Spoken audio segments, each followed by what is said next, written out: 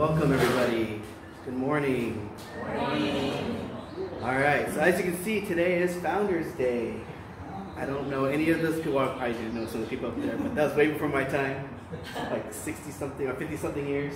But this is an early picture of our church when it first started. It's in San Diego. So very cool thing here. Established, or this was at least taken around 1929. So we've been here for a long time as a church-like body, as a follower of Christ. So just a wonderful thing for that to be here. That we're still here as a facility, as a group of Christians worshiping together.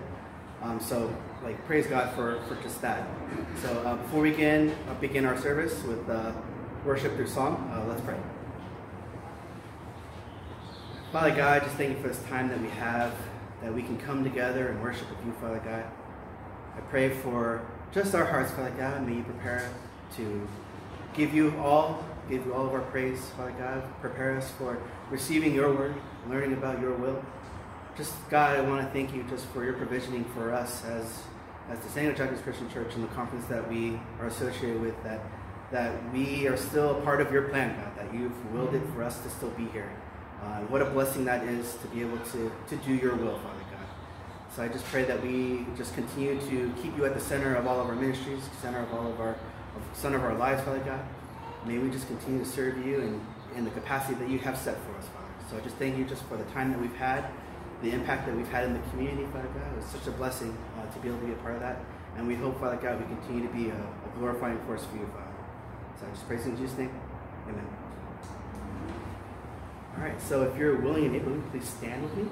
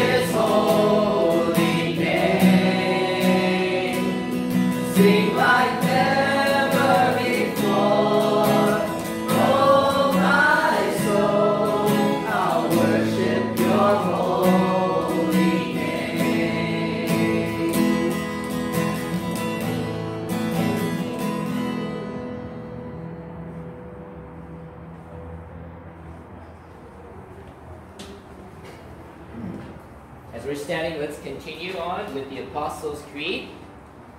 Recite the Apostles' Creed together with me. The Apostles' Creed. I believe in God, the Father Almighty, creator of heaven and earth. I believe in Jesus Christ, God's only Son, our Lord, who was conceived by the Holy Spirit, born of the Virgin Mary, suffered under Pontius Pilate, was crucified, dead, and was buried. He descended to the dead. On the third day he rose again. He ascended into heaven.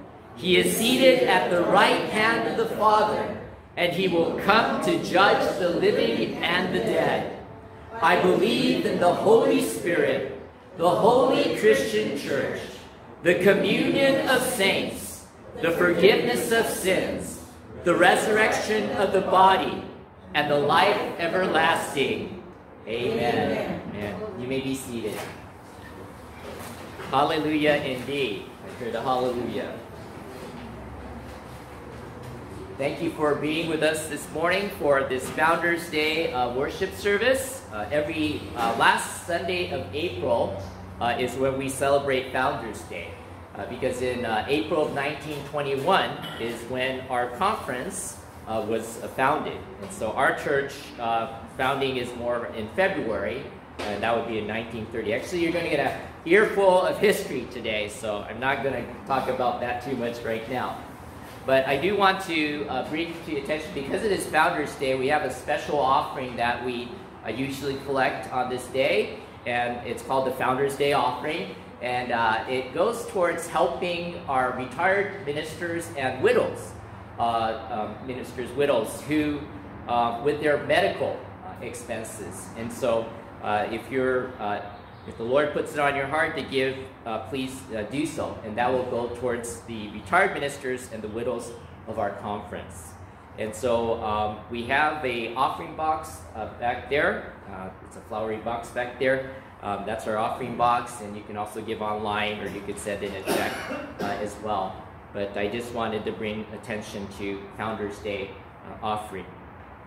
This coming week, I just want to bring regular things going on. We have our prayer meeting online tomorrow night.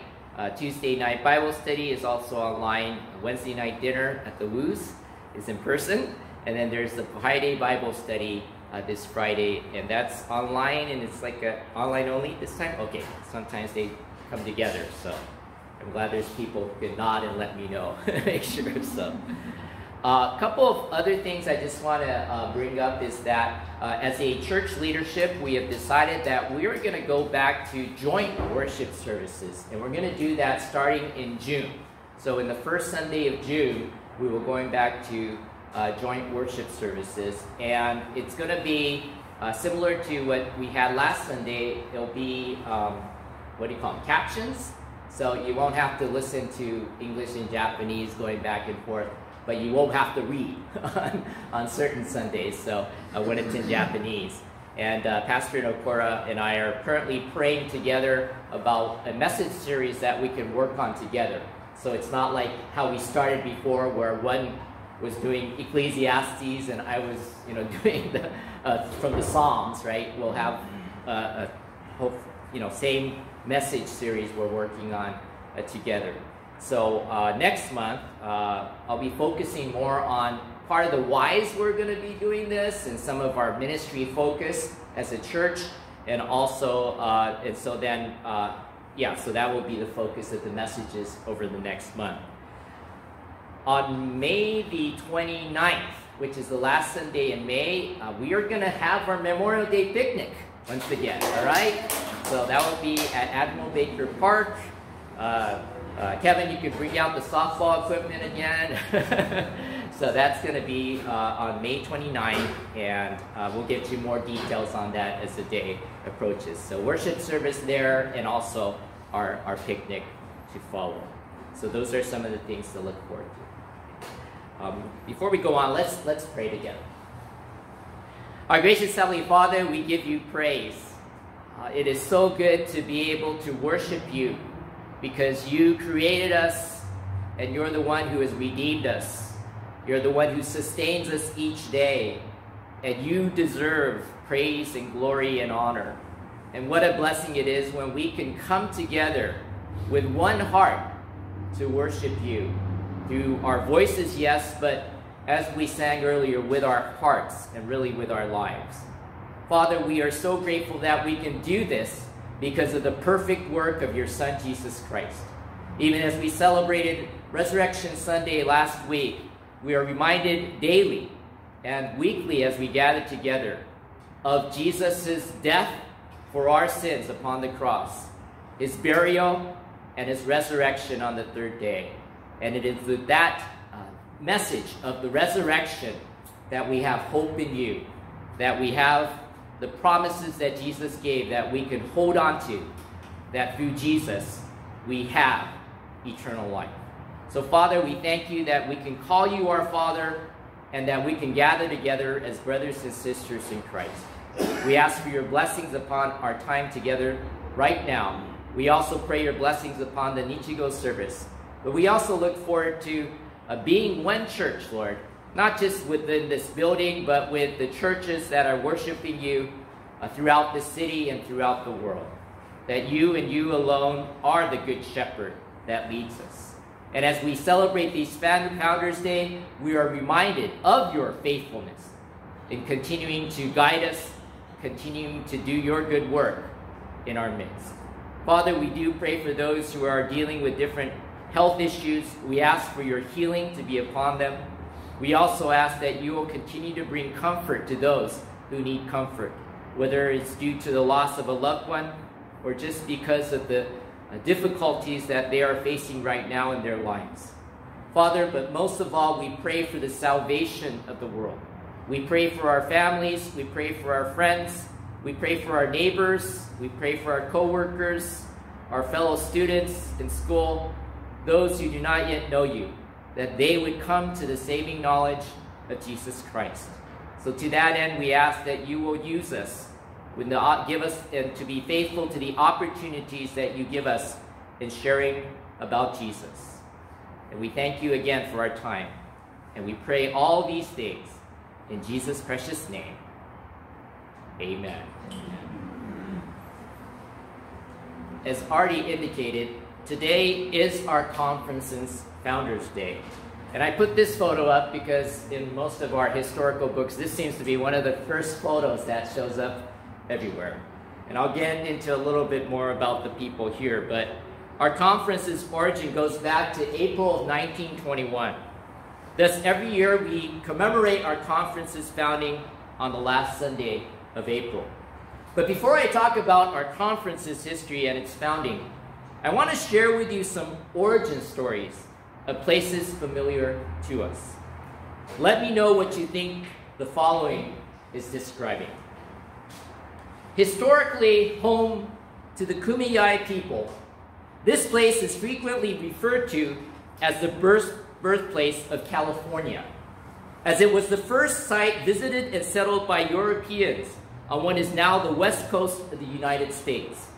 Upon landing in the bay by this place in 1542, Juan Rodriguez Carrillo claimed the area for Spain, forming the basis for the settlement of Alta California 200 years later. The Presidio and Mission, founded in this place in 1769, formed the first European settlement in what is now California. In 1821, this place became part of the newly declared Mexican Empire, which reformed as the first Mexican Republic 2 years later. California became part of the United States in 1848, following the Mexican-American War, and was admitted to the Union as a state in 1850. Any guesses? San Francisco. Presidio. If you guessed that this was describing the beginnings and early history of San Diego, you are correct. I share this because places we live, places we work, and of course the places we worship and the ministries we support all have a beginning at some point in time.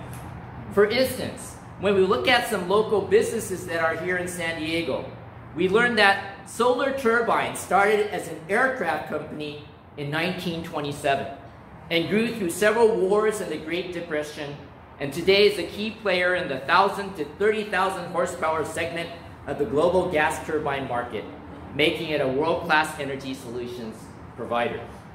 We learned that in 1985, 7 former Linkabit colleagues met in Erwin Jacobs' home to create a company that would build quality communications. They developed Code Division Multiple Access, or CDMA, which is the basis for 3G, 4G, and 5G wireless communications. We learned that Illumina was founded in April 1998 by 5 people, of which 2 of them uncovered what would become Illumina's bead array technology at Tufts University, paving the way for their innovations in genomic sequencing. You're like, great, I learned a lot about tech stuff this morning. But in reading these origin stories of these companies, we discover another common theme, and that is they all have humble beginnings. In other words, they all started with a few people and became what they are today through the sacrificial giving of resources and time. It somehow doesn't seem right to place successful for-profit companies in the same sentence with sacrificial giving. But I hope you understand what I mean. Those who start a new thing, whether a municipality such as the city of San Diego, a company such as the ones I mentioned, or an organization or ministry such as even our church, gave sacrificially of their resources and time in order for it to grow. Today we look at the founding of our own church and our conference. We see the same things: humble beginnings and sacrificial giving. The conference we are a part of, known today as the OMS Holiness Church of North America, had its humble beginnings in April 1921. However, the core of founding members, Henry Sakuma, Paul or Goichi Okamoto, Hatsuyano, George Yahiro, and Toshiro Hirano, were meeting regularly since the summer of 1920, praying, discussing the faith, singing together, and studying the Bible. Reverend Ugo Nakada, who was their mentor at that time, described their experience together as being like the day of Pentecost, as they were filled by the Holy Spirit. They were all dedicated Christians who emphasized sanctification or holiness as a cardinal theological experience. Thus the word holiness in our conference's name. The ministry began at Trinity Church in Hollywood in April 1921. It was at that time that the original church was established, what we refer to today as the Los Angeles Holiness Church. Though the original name of the church is debated by the founding members of our conference, it is believed to have been the Toyo Senkyokai, which literally means the Oriental Missionary Church. I had a discussion of this, of how Oriental may not be very appropriate for today. It has different meanings, but that's how the church began. In September of 1921, the group left the Hollywood area to relocate in the southwestern part of Los Angeles, 1564 West 36th Street, where the Japanese community was concentrated. Their first church met in a little frame house near the corner of 36th and Denker. Reverend Sadaichi Kuzuhara and his family, who came from Japan, lived in Yahiro's house on 35th Place until 1924, when the church built a new sanctuary nearby, 1771 West 35th Place. Significantly, because of discriminatory laws which denied Issei or first-generation citizenship and thus land ownership, George Yahiro, as a Nisei, or one who was born in the United States, American citizen, was the only one eligible to purchase the property for the new facilities. The group had to use the little frame house for their worship as well as their living quarters. Worship service was held in the living room and Sunday school in the bedrooms.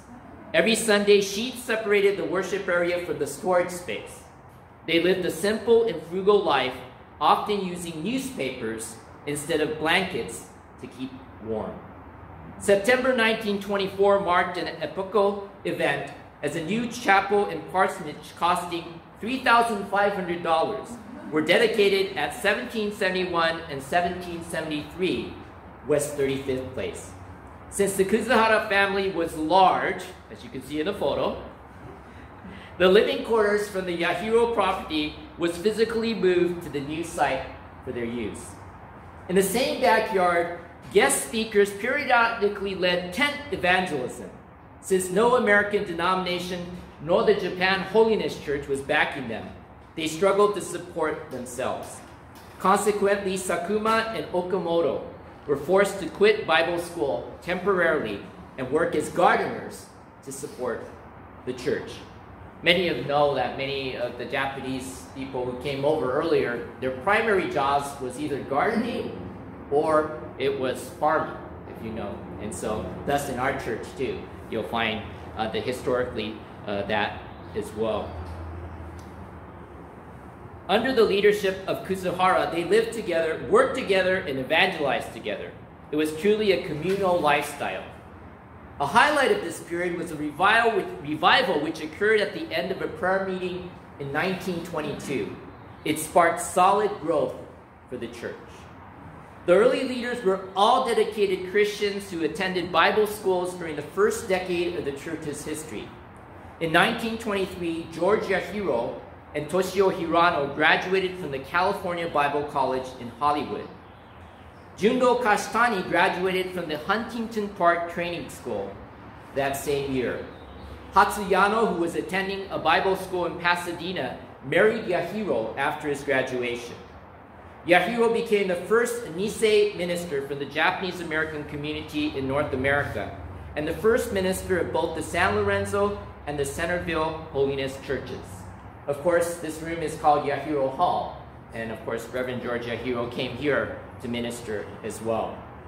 In 1924, Junno Kashtani was sent to San Diego as an evangelist. That same year, Toshi Hirano was sent to Turlock and became the first pastor of that church. Due to certain difficulties, however, the church moved to Modesto 2 years later and continued its activities until World War II. The Modesto church eventually became the second largest OMS church by the end of the war. Modesto church is very interesting because we have historical ties to that church. I'm pretty sure that Sharon's mom grew up in that area because I hear stories from in the past from Mr. James Yamate and Kiyoshi Yamate of their experiences when they were at the Modesto church. And it also mentions in here about the Kiyoi family.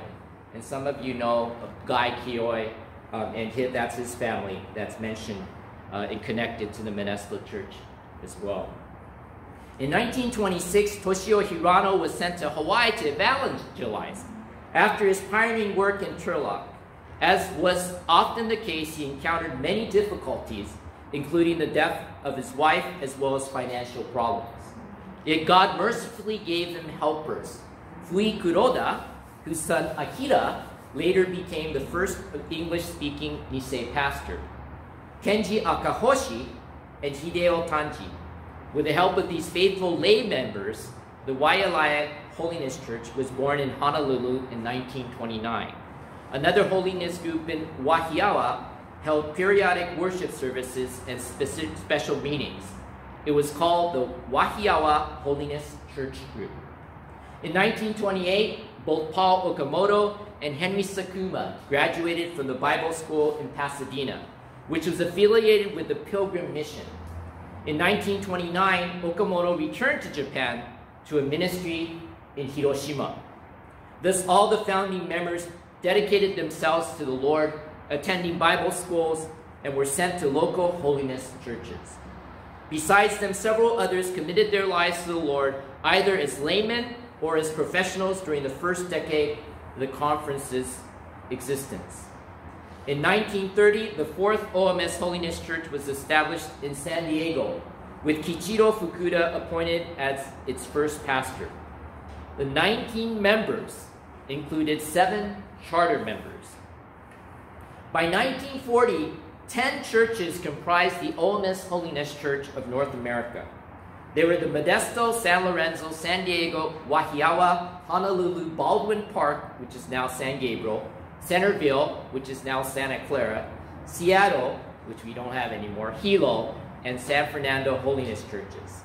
In many of these churches, the Nisei, or second generation, who were coming of age, were becoming involved in young people fellowship groups, the forerunner of the post-war English-speaking departments. We exist today as the English-speaking department because of the second generation. Of course, they wanted to speak in English, right? It was harder to understand Japanese. Thus, we see the humble beginnings and the growth that has come from the sacrificial giving of our founding members of our conference. We see the same pattern in our own church. As already noted, although the official history of our church begins in 1930, its roots extend back to 1923.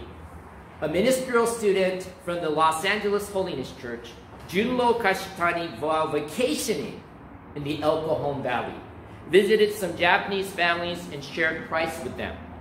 On December 18, 1923, the first of these families, Tasaburo Mukai and his wife Fusae, became the first converts.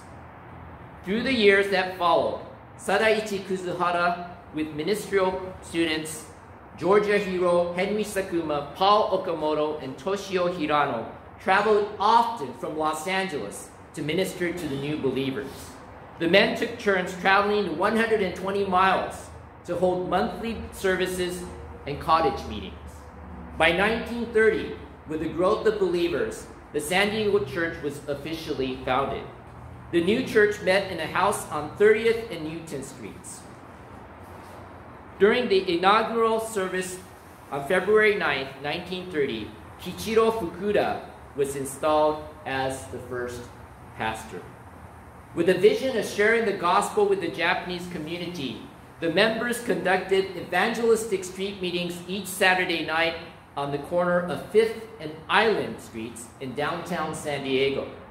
The meetings included hymn singing, testimonies, and the proclamation of the gospel of Jesus Christ by the lay members. One memorable aspect of those Saturday street meetings was the sound of a large bass drum, which provided the tempo for the singing as well as informing the people of their presence. One of the things that was on my note was to bring we still have that drum, to bring that down from the attic and to hit it right now, but I forgot to, so anyways, it would have been fun. But anyways, that's what the things they did. Several people received Christ and joined the church as a result of this ministry. After 6 years of ministry in San Diego, Kichiro Fukuda was transferred to the Honolulu Holiness Church. The Lord had guided him in establishing a growing body of believers in San Diego. The Lord continued to provide for the needs of his church with the involvement of Sadahichi Kuzuhara, who pastored the church from Los Angeles. He was aided by a retired missionary from Japan, Mary Bell Griffith. Her background enabled her to minister in both Japanese and English.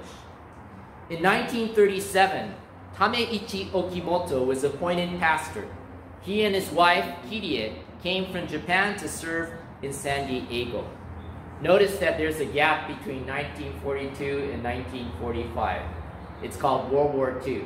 It's called relocation camp. So that's part of our history as well. During his ministry, they acquired property at 3042 Webster Street, which is dedicated as the San Diego Holiness Church in July 1940. Later on, they purchased the property next to it. I was going through this and I'm looking for 3042 and I keep seeing a 3030. And I finally figured it out that they had bought 2 properties there. And so that's why we see the numbers there. One says 3042 and one says 3030. In 1966, under the pastoral leadership of Reverend Art Tsuneshi, our current church property was purchased from the First Covenant Church. And we have ministered at this location now for 56 years. Yet even the humble beginnings and sacrificial giving by those who founded our conference and this church was preceded by a firm foundation that was laid by the apostles, founded upon Jesus Christ. The mission of the church as a whole is quite evident from Jesus' teachings to his disciples and in the instructions given to us by the apostles. And Jesus came up and spoke to them, saying, "All authority has been given to me in heaven and on earth. Go therefore and make disciples of all the nations, baptizing them in the name of the Father and the Son and the Holy Spirit, teaching them to observe all that I commanded you. And lo, I am with you always, even to the end of the age."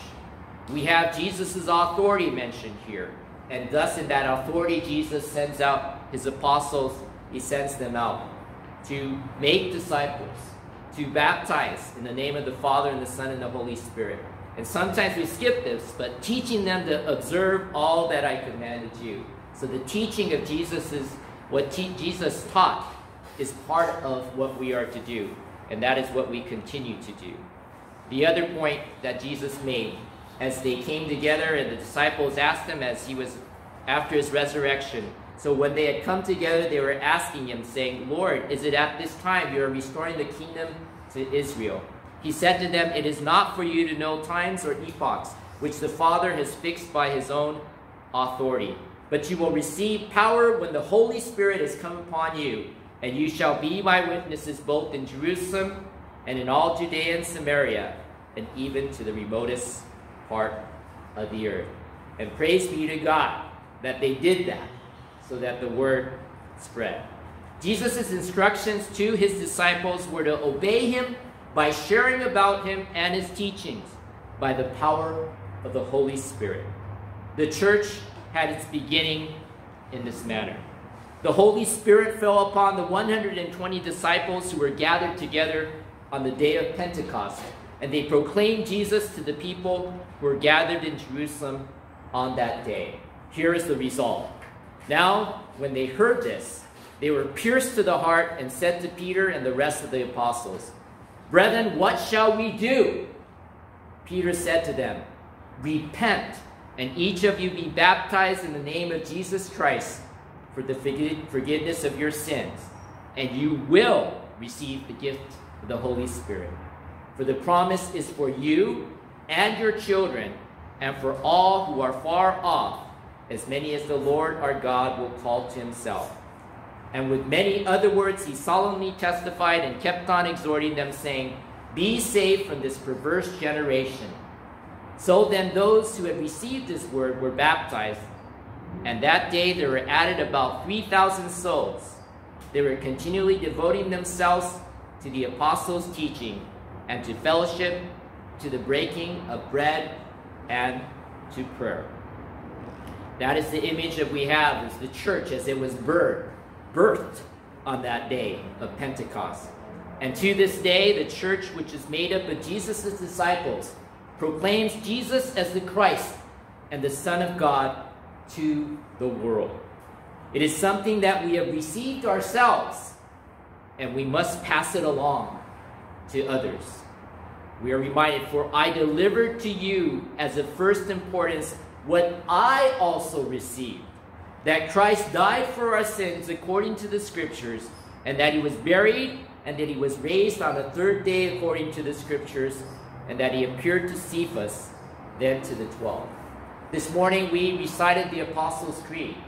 Right? We do that in a summary of the things that we truly believe about Jesus, about God, about the Holy Spirit, and their work in the church. And here is an early creed. We talked about this last Sunday, that this is an early creed, even written or written down before the Gospels were even written. And it was passed on. And Paul himself received this, it says, and he was delivering it to the believers in Corinth. Paul also writes to Timothy, "The things which you have heard from me in the presence of many witnesses, entrust these to faithful men and women who will be able to teach others also." On this Founders' Day, we give thanks to God for our conference's humble beginnings. We remember the sacrificial giving of our founding members and those who have preceded us. And most of all, of course, we remember the humility that Jesus Christ has displayed and his sacrificial giving of his very life for us. So we resolve to continue the work of evangelism and discipleship with passion, knowledge, and firm belief in God's word and instruction given to us, so that we may entrust these to faithful people who will be able to teach others also. Simply put, we must continue to live according to God's word and share the truth concerning Jesus Christ with others. And we are called to do this together as a church family. Yes, there is strength in numbers, but we also remember that our conference started with 5 young people. They were in their 20s, folks. 5 young people in their 20s. And our church started with 1 young person sharing Christ with some Japanese families while vacationing here. Let us pray for one another and encourage one another to carry on this work that has been handed down to us. Let's pray. Our gracious Heavenly Father, we are so grateful for your work. In other passages of Scripture, we are reminded, as Paul wrote to the people in Corinth, that he might have planted and another is watered, but all the growth is yours.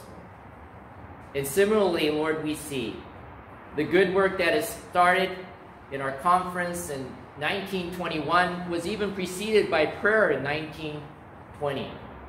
And the ministry that we call here that was officially founded in 1930, the planting of the seeds started back in 1923.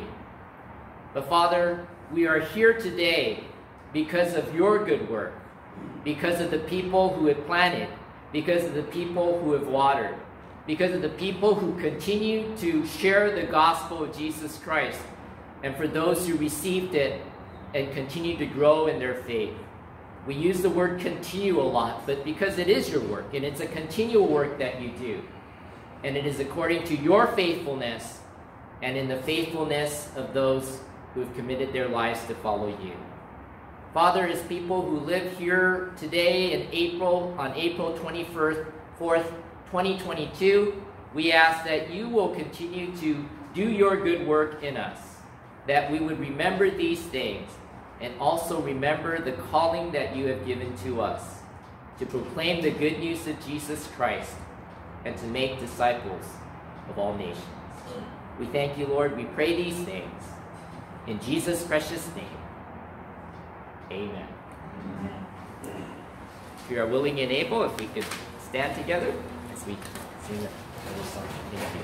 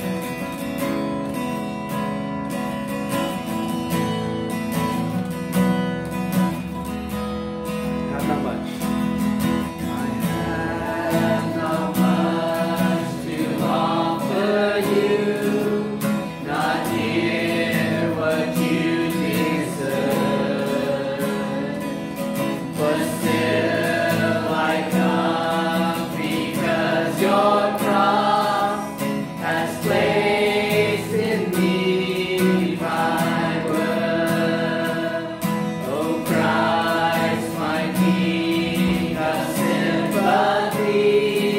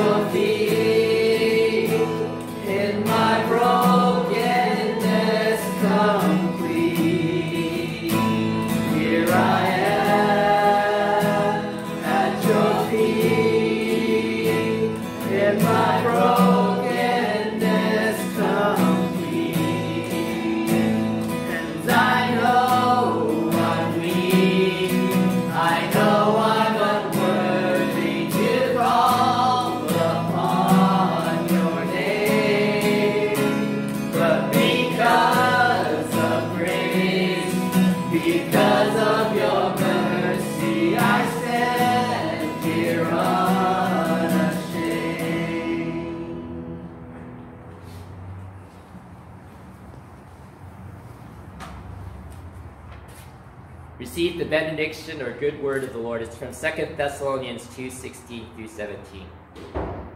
Now may our Lord Jesus Christ himself and God our Father, who has loved us and given us eternal comfort and good hope by grace, comfort and strengthen your hearts in every good work and word.